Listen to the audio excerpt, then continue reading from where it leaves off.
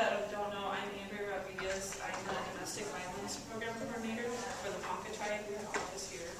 And Courtney, our producer, is the criminal justice liaison with Bright Horizons. And we have invited Michael Carnes from Wayne to come share his story of surviving sexual abuse. And he does have a memoir that he wrote, which he does have copies in the back that's for sale today, if you're interested. And his sister will be back there videotaping. So do you want me to turn the lights? This is fine. Can everybody see that okay? Looks all right? Okay.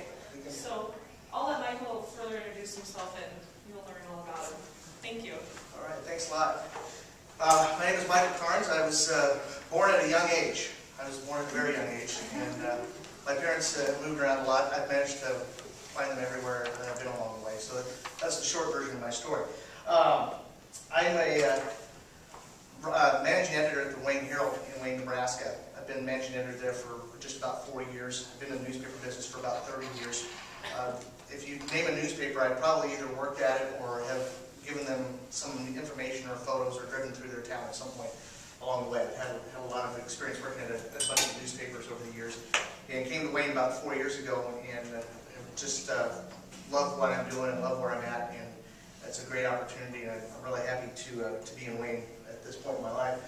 But I'm really happy to be in Wayne at this point in my life because it's kind of where a lot of experiences that I've had over the years have kind of all come together. As it says up there, 37 years in counting. I was sexually assaulted in the small town of Newman Grove, Nebraska, back in the spring of 1976, and it's an event that obviously has had a big impact on my entire life, even to this day.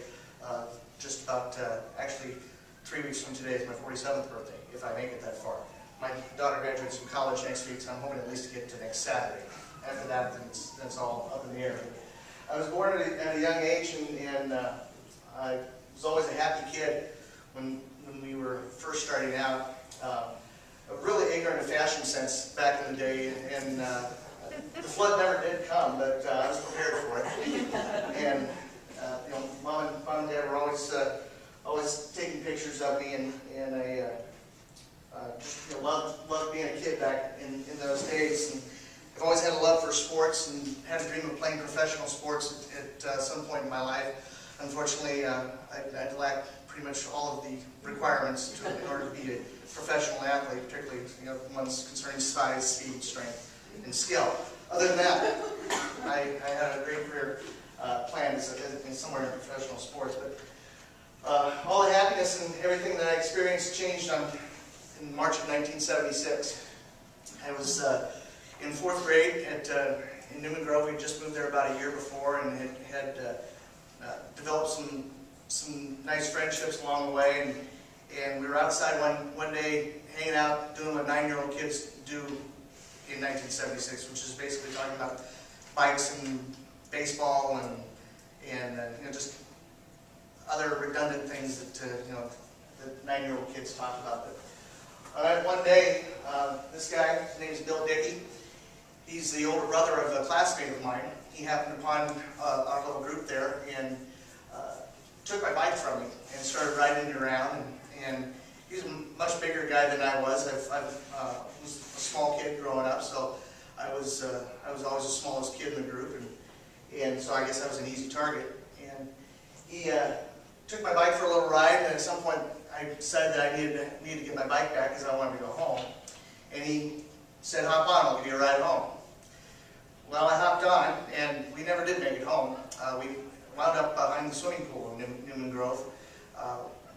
These days, the back of the swimming pool is also the 6th or 7th fairway of the golf course there in town. At the time, they didn't have a golf course back there, and so there was really nobody back there, and it was a perfect hiding place for somebody to commit a crime. And he basically gave me 2 options. He said I could either succumb to his desires, or I could basically have the crap beat out of me and maybe be killed, and who knows what happens after that. Obviously, I felt I didn't have much choice in the matter, and I didn't. And when everything was done, he basically told me at that point that if I told anybody about what had happened, that he would hunt me down and kill me. Pretty heavy thing to lay on a 9-year-old kid. I went home screaming that night, riding my bike as fast as my bike has ever been ridden, and come flying in the house, and my mom and my sister had been out looking for me. That's my sister back there, by the way, in case everybody's wondering who the strange person is back there. They basically had been looking for me, and my mom said at one point they actually had gone past the swimming pool. They were 10 feet away from me, and didn't realize it. I came home that night, told my mom what had happened, and of course our whole world just took a big tumble at that point in time. And my dad was working overnight in Lindsay, and they called him and told him that something had happened, that he needed to be home with his son. You could have asked him to give 1,000 guesses as to what had happened to his kid, and he would have never guessed what had happened to me that night. We managed to see a doctor, and we lived right down the street from one of the local police officers, and he was able to help us out, and we were able to get him arrested. He was juvenile at the time, so he wasn't going to prison or anything like that. And back in 1976, we didn't have near as much interest in dealing with sex crimes, particularly child sex crimes, as we do today. He basically got what could be generously called a slap on the wrist. Was given probation. His probation officer was the local minister. At some point later in time, he actually abused the local minister's daughter. This guy is a real winner. And my life just changed after that. I went from being a straight A student and just full of energy and excitement and everything to literally being a wild card every day. We didn't know what was going to happen. I was a target of bullying. I was an easy target to being bullied, and I feared for my life literally on a day-to-day basis for much of my growing up years. And the thing that I took away from that experience was the last thing he said to me. He said, "If you tell anybody, I will kill you." My parents had to literally look under the bed, look in the closet, look out the window to make sure that he wasn't out there waiting for me. I was a chronic bedwetter until I was about 14 years of age. And even after we moved out of town and moved to another town, I still had nightmares about the incident and had to deal with this, for my entire growing up years and well into my adult life. And there are a lot of kids out there today that are experiencing that. Recent Centers for Disease Control study found that 1 in 4 girls and 1 in 4 boys are sexually assaulted before their 18th birthday. That's quite a ratio. And I checked out the Nebraska Department of Education numbers of the number of kids that are in school, in K-12 schools in the state of Nebraska. There are approximately 300,000 kids in the state of Nebraska. If you took that ratio, 1 in 4 girls and 1 in 6 boys, and plugged it into the current numbers of Nebraska of kids in elementary school, or elementary to high school in Nebraska, 60,000 kids. That's 2/3 of Memorial Stadium. That'd be like one of Memorial Stadium. It'd be like having Notre Dame come in Memorial Stadium and having them basically take over that part of the stadium. That's the number of people that wouldn't be, I should say. The number in red are the ones that are sexually assaulted. So if you imagine 2/3 of Memorial Stadium being full of kids who are sexually assaulted before their 18th birthday in the state, it's a pretty mind-numbing thought. And the question is, who are sexually assaulting our kids? Well, it's not the people you think. Parents are doing it, siblings, extended family, clergy, coach, a neighbor, friend of the family, other acquaintances, other children. And we talk about stranger danger, and it's a great tool for kids, but 93% of the kids that are sexually assaulted by somebody they know. Not some guy that jumps out of the bushes or anybody like that. It's somebody that they know, that they trust. I knew who my attack was. He was my classmate's older brother. And what was really funny was 2 years later, this guy got to be my teacher's aide for my 6th grade gym class. I'd never heard my mom drop an F-bomb before that day, until she found out that her son was in that predicament. And she went before the administration of the school that day and laid some pretty salty language on him that day. To this day, I'm still kind of shocked that she would actually drop words quite that frequently like that. But I did get a measure of, I don't know if you want to call it revenge, but 20 years later, I was working at the Norfolk Daily News. And at the time, the newspaper was changing with the technology at the time. They were going from pasting out pages to laying them out on a computer and sending them electronically. And we had some pages that were done electronically and some that were being pasted up. And one day I was waiting to check on the status of one of my electronic pages and happened to see a page laid out of the county court record. You know, it has all those speeding tickets and divorces and court cases and stuff like that. And we all look at those pages generally to see if there's somebody we know, right? I was like, oh, I wonder if so-and-so's in here, you know? I heard he might be getting divorced. What's going on here? So I was just looking at this page one day and laughing to myself, like, I wonder if there's somebody I know here. And I hadn't been in Norfolk that long at that point to really know a lot of people that might be in that position. But as I scroll down the list, I get about halfway down the list, and here is his name. Billy Joe Dickey, first-degree sexual assault. And it was like I had a sudden flashback to 1976, 20 years ago. I got done with what I needed to do there, and I went and talked to the county attorney, Joe Smith, and I asked him if there was something that I could do to help him get this guy a nice long stay in the Nebraska State Penitentiary. Because he was only looking at maybe 1 to 2 years, based on what the judges have historically given to people in this situation. He was only looking at 1 to 2 years. He could get 5. Maximum was 5 years in prison, but he was only looking at 1 to 2. I'm like, how do you get this guy the max? What can I do? And he said, well, I haven't seen this done too often, but if you would write the district judge a letter and explain to him why you're connected to this case and what, tell him your story. I'd never done that before. It's the first time I'd ever done anything like that outside of talking to family and close friends. I'd never shared my story before. But I went home that night and I wrote a 3-page letter to District Judge Robert Enns and explained to him what had happened or what my connection to the case was.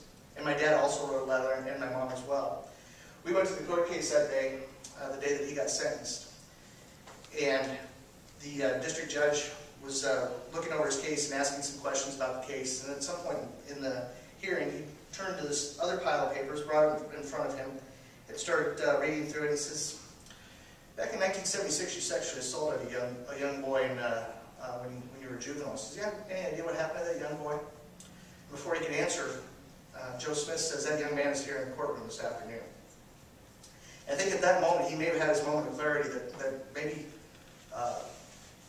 he was about to get judgment due. And the judge gave him a rather stern lecture and sentenced him to maximum 5 years in prison. My mom and my dad and I all looked at each other like we just won the lottery. And we couldn't believe that we just heard our numbers called. And it was a great, I guess, in some respects, a great moment that we were able to get some form of retribution for what I had been through, because he obviously had not learned his lesson from what had happened 20 years later. Problem is, I was still hanging on to the pain, and I had gone through a lot of negative things in my life, even though I had a lot of positive things going on in my life as well. I have a beautiful daughter, and I had, over the course of my professional career, won a number of awards for my writing and photography and page design. But I just had this horrible negative sense of self because of what this guy had done to me 20 years earlier. And over the course of time, I eventually reached a point where there was so much negative energy going on in my life that I felt like I had to do something about it. And the only thing I could think of was to kill myself. And I was living in South Sioux City in 2006. Lived in an apartment that was a quarter of a mile away from the Missouri River. And there was a little dirt road that led from the exit to my apartment complex down to this station where you could actually put a boat on the river at that point. I walked down to that place one evening, and I basically stood and looked at the water and watched the water go by, and all I kept thinking to myself was, I could take 2 steps, and this would all be over. I don't have to worry about any of this pain crap anymore. I can just, be rid of it. And then I started thinking about what kind of effect this would have on my daughter. My daughter was in high school at the time, and I thought, I never get to see her graduate from high school. I never get to see her graduate from college, which I'm going to get to do next Saturday, God willing. never get to see her get married, never see her grandkids. I just missed out on all this stuff. And I thought about the rest of my family and what kind of impact it would have on them. And so I decided I needed to kind of step back from the water and kind of reassess my life and figure out what I want to do with the rest of my life. I actually took a couple years off from the newspaper business. I thought that was the problem. Turns out it wasn't. It was just part of the many things that I had going on in my life that were actually good things. Because I have been blessed with some creative talent and have been able to do a lot of great things with my work in newspaper and also on the internet, and have won some awards for it. And so that obviously wasn't the problem. There was something else to it. Many sexual assault cases go unreported. Only about 12 to 30% of sexual assault cases are actually reported to authorities. I was fortunate that my parents were able to have the foresight to immediately report what had happened to the authorities, and although we didn't get our justice that day, we eventually at some point down the road did. But there are a lot of people out there that are experiencing what I've experienced and don't tell anybody about it. And a lot of those people have a lot of problems that come from hiding that pain and suffering that they experience. A lot of victims end up becoming perpetrators themselves. I'm happy to report that I'm not a part of that group. I know what kind of suffering and pain has gone on in my life because of what happened to me. I couldn't even possibly envision doing that to anybody, especially another child. I have two nephews and a niece that are wonderful kids. They're going to be awesome kids when they grow up. One's going to be a film director, one's going to be a PGA professional, and the other one is going to take over the world at some point in time. She's going to basically just say, okay, I'm in charge, y'all are out.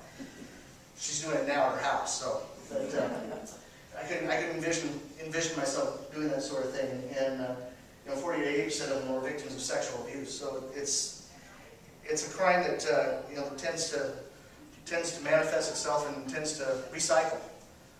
And there are a lot of people out there who are suffering, who are committing crimes, who are suffering themselves. About 3 years ago, or 2 years ago, I guess it was, we all know who Jerry Sandusky is, if we weren't aware of him before that day. But the Jerry Sandusky situation at Penn State University brought a lot of skeletons out of the closet, particularly for this guy. He was using his youth organization basically as a means to groom and sexually assault young boys. He was convicted of assaulting 10 of them. He's going to be spending the rest of his life in prison. Whether it was 10 or whether there's more, I guess we're not going to know for sure. But when this situation happened, it really reopened some old wounds in my life. And as I kept thinking about my situation, I kept hearing about what this situation is going to do for the legacy of Joe Paterno, and what it's going to do for Penn State football, what it's going to do for college football. And it's like, you know what? Who cares? What is this doing for the kids? And at that point, I felt like I had to do something. And what that was, I wasn't really sure at the time, but I felt like I had to do something. I'm friends with a guy by the name of Travis Morgan. If you guys watch Channel 9 TV, he's a sports director there. At the time, he was in Omaha, at a TV station down in Omaha, and he had a Sunday night sports talk show. And I literally stopped the program that night because they were talking about Penn State, and the discussion was, what's the legacy of Joe Paterno? What's the legacy of college football? And I came on the air and said, you know what?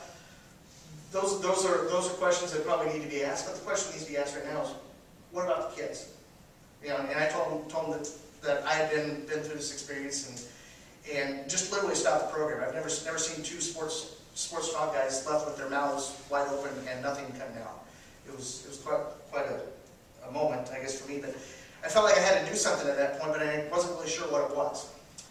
It was obvious, but sometimes the obvious stuff just gets past you. And the more I thought about it, the more frustrated I got. The more frustrated I got, the more I was starting to fall back into some of the depression that I was experiencing when I was in South Sioux, where I was 2 steps away from committing suicide. And it's like, I don't want to go there because I know how that story's going to end. And I sought some counseling, and there had been some discussion about, what can I do, and we just didn't have an answer. But I knew something was going to come.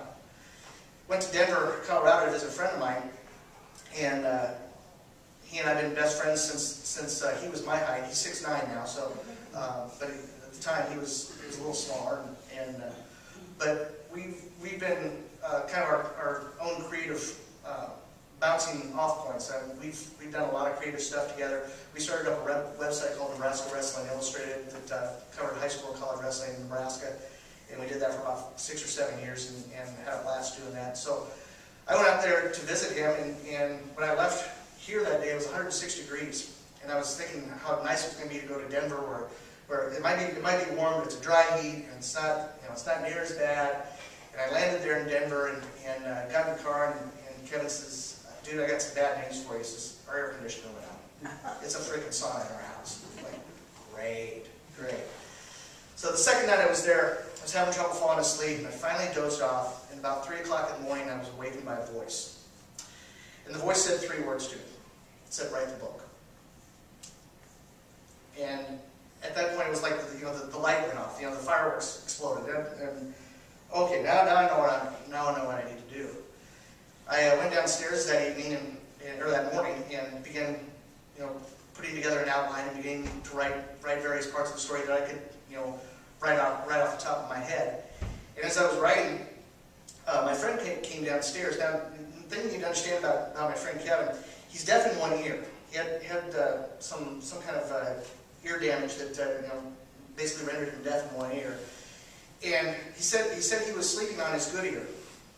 So he's sleeping on his good ear. He obviously can't hear out of his other ear, but he said he heard something downstairs. And it was me typing away on my laptop. And when I told him what I was doing, he's like, "Wow, that's pretty cool." And so he got his laptop out and he started doing his magic. And about 15 minutes later, he came up with that cover. And I told him what the title of the book, working title of the book was, and he came up with that. And of course I was like, "Yeah, that's it. That's perfect. That's awesome." And so I wrote the book. I wrote the first 3 chapters of the book that night, and then wrote the rest of it over the course of about 6 months. Had to do some interviews, had to kind of go over some facts that I thought I knew but I didn't know, or we had to make sure we had everything right. And then I finished the book and published it on the 1-year anniversary of the Jerry Sandusky story breaking out nationally. That was my original goal, was to have it published by the opening of the NFL football season, because once the NFL starts, my Sundays are pretty well booked. But I didn't make that. I thought, well, if I at least get the 1-year anniversary of the Jerry Sandusky thing, that would be cool. And so now, the thing for me is to get out and tell a story. And this is one of those opportunities today, and I'm hoping to do it anywhere and everywhere that I can possibly go, and try to tell people my story about my experience, and try to tell them a few things about, especially if they're like me, a victim of sexual assault, that there are some things that they need to know. And the first thing they need to know is you are worthy. The big thing that sexual assault does to somebody is that it basically renders them, in their mind, renders them worthless. That there's nothing that they can contribute or nothing they can add to life that will make things better. And that's a huge lie that we tell ourselves. And I told myself that for a long time. Even though I had all these great things going on in my life. I have a wonderful daughter, I have a wonderful family, and my creative talents had gotten me a lot of great things in my life, but I still didn't feel like I was worthy of any of that. And at some point, you just have to realize that, yeah, this is it. You are worthy of everything good and positive that you can possibly have in your life. Another thing that people need to understand is that screw the past. You can't undo what's been done. I can't go and run over that squirrel I hit the other day going to a ball game. I can't undo anything that I've done. What I've done is done. Once I'm done with this speech, I can't go back and undo this speech. you know? So what's happened has happened. It's where do we go from here? How do you deal with life and move on from this experience? And for God's sake, stop beating yourself up. I tell you what, I am my biggest fan. I'm also my hugest critic. And it's amazing the stuff that I continue to hang on to that has happened, you know, a day ago, 10 days ago, a year ago. Hell, there's stuff that I still think about that happened to me that I did in grade school. That, what an idiot. You know, forget it. Forgive yourself. And forgive others too. It's the thing that I've gotten a lot of freedom out of is forgiving my attacker. I haven't actually told him this. I haven't actually written him or contacted him or anything like that. But at some point in time, all the hatred and bitterness and negative energy that was part of that experience, what good is it doing me?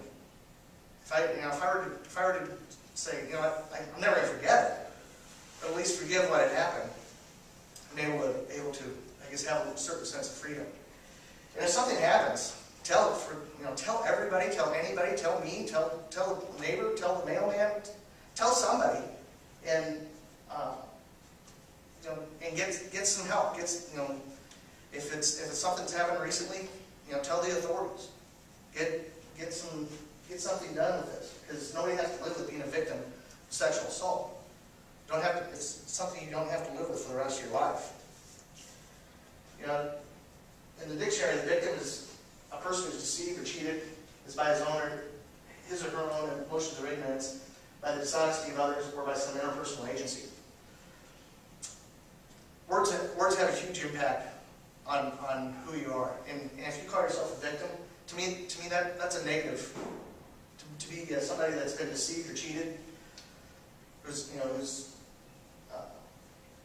by somebody's dishonesty or whatever, that's such a negative to walk around with the rest of your life. I prefer to be called a survivor, because a survivor is somebody who continues to function or prosper in spite of opposition, hardship, or setbacks.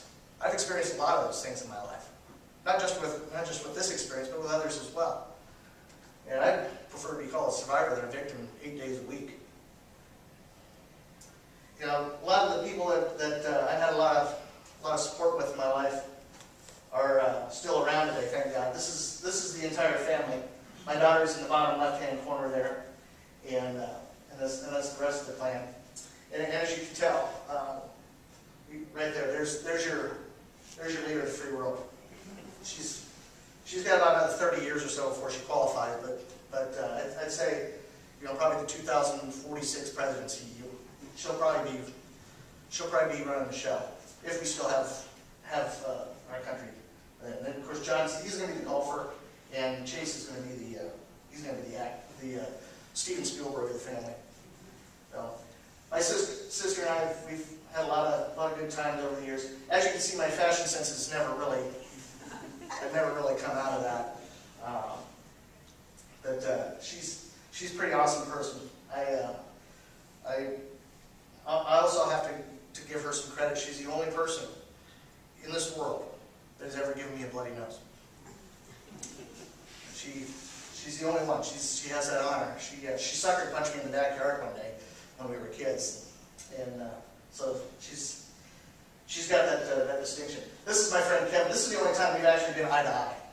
He's 6 foot, like I say, 6 foot. Actually 6'6", I think, but he's a lot taller than I am. But we've been best friends since we were both in junior high school. We went through a lot of rough times together.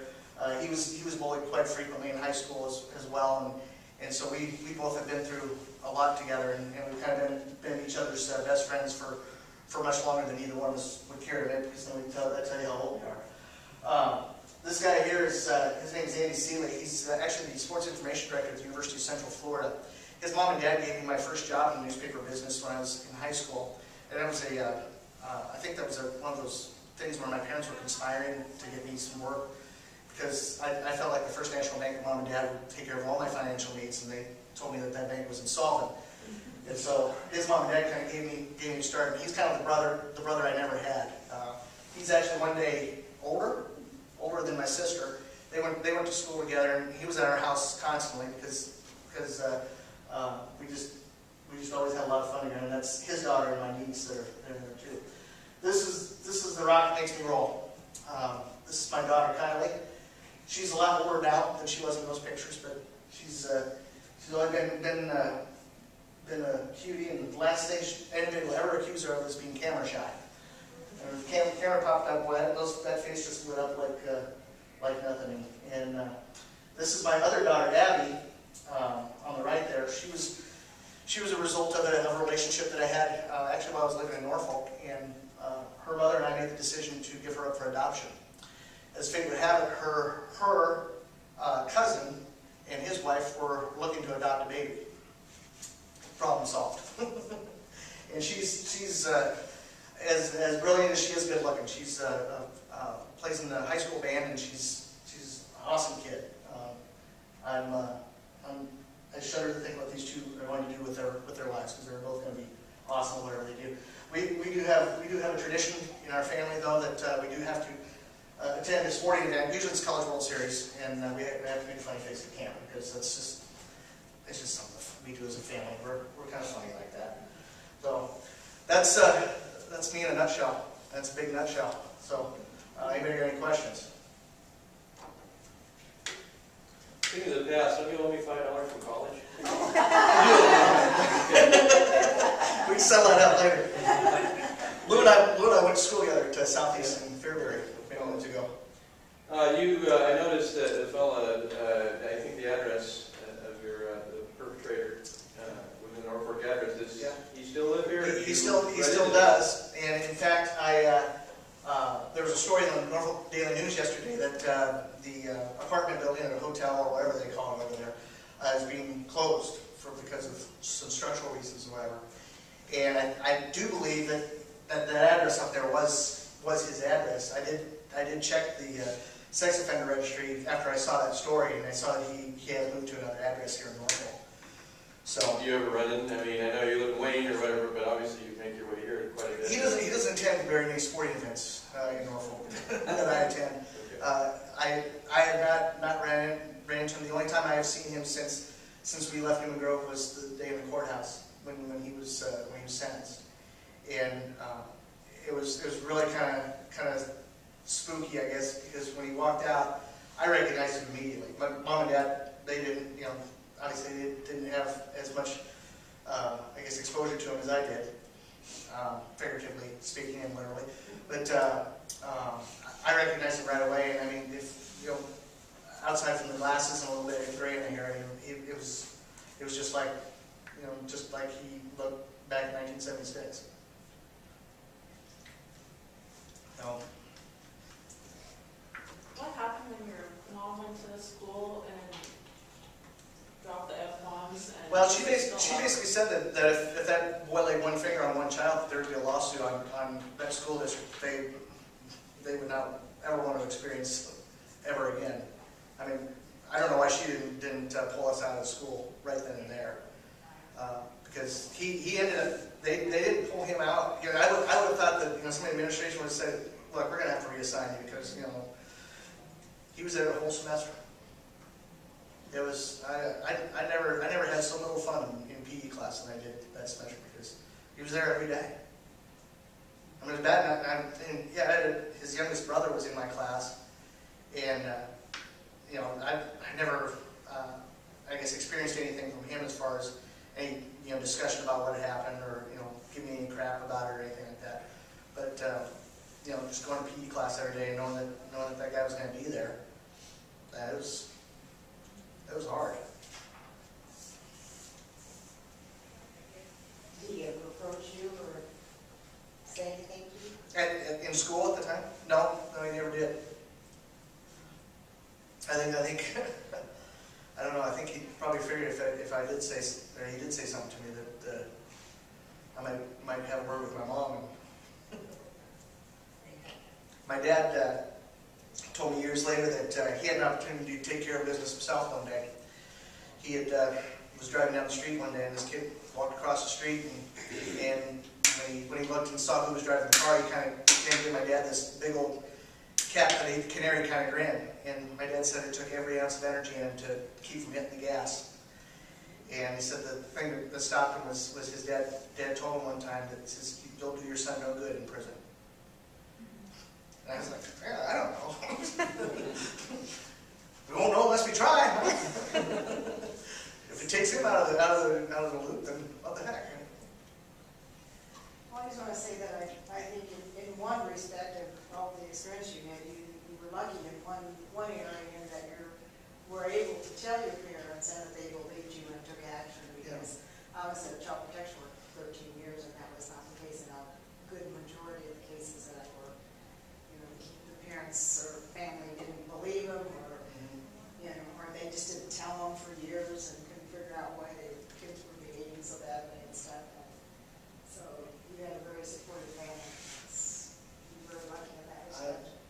I'm incredibly blessed to have the parents that I have, and I've seen and heard and read a lot of stories of people who have been through this, and you know, they try to tell somebody and nobody will believe them.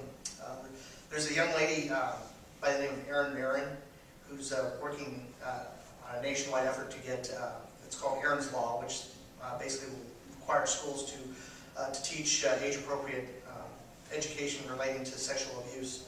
And she's got it passed right now, and I think she just got it passed in Arkansas, and I think New York is I think they got it in the Senate. I think they got it passed in the House, and it's going to be in the Senate next. I think that'll be the 8th state I think that has passed it. I'm trying to get something like that done here as well. I'm finding a little resistance right now, but they don't know who they're dealing with, I don't think. But she was abused. She was sexually assaulted as a first grader, I believe it was, by the uncle of a classmate during her first sleepover.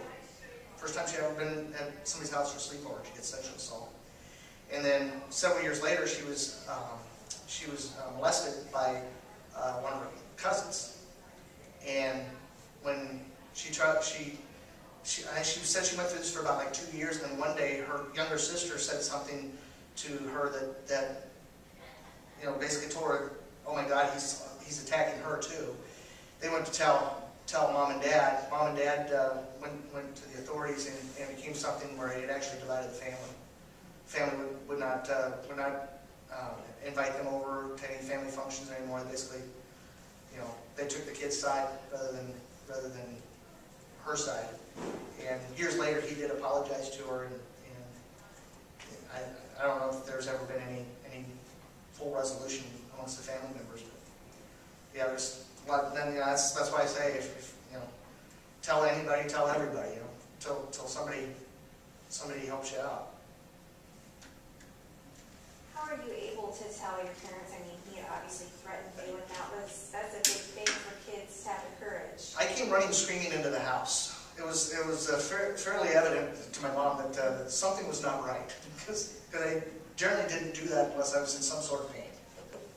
And so when I come flying in the house, you know, screaming, and they'd been out looking for me, and she's like, "Where were you? What happened?" And I you know, right there, I just let it all out. I didn't even, you know, the thought of this guy hunting me down and killing me was, you know, was terrifying enough, and then I just figured I had to say something. You know, because I don't just disappear from the house, you know, like that unless something's wrong, you know. Does your daughter know about the abuse, or do you plan to tell her? We've talked a little bit about it. I don't think she's heard the whole story yet. I videotaped a speech that I did here a couple weeks ago, and I don't know if she's had a chance to watch it yet. She's a little busy right now trying to get her degree done.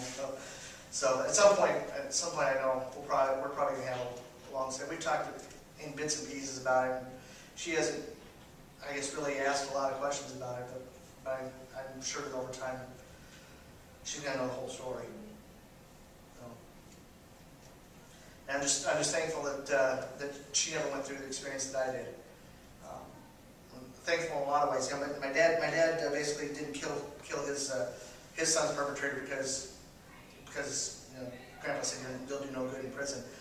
I guess I kind of thought, you know, I'm not sure that there's a jury that would convict me if somebody had something like that to happen to my daughter. I'm not sure the jury would convict me of it, because I'm sure probably in retrospect, yeah, they probably would have. But at that point in time, you know, when you're a dad, you know, you want to protect your children, and anybody who you know gets in front of that is as good as dead in your eyes, you know.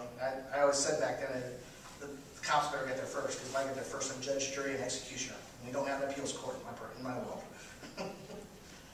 Thankfully, we never had to deal with that. So. How were you ever able to get to a point where you forgave him? Well, I guess it was kind of during the process of writing the book that I kind of came to the realization that, you know, I'm hanging on. Why am I hanging on to this anger and everything? You know, what good is it serving me at this point? And so I just sat down one day and I wrote a letter that, you know, if I were to actually send it to him, that would be the letter that I sent to him.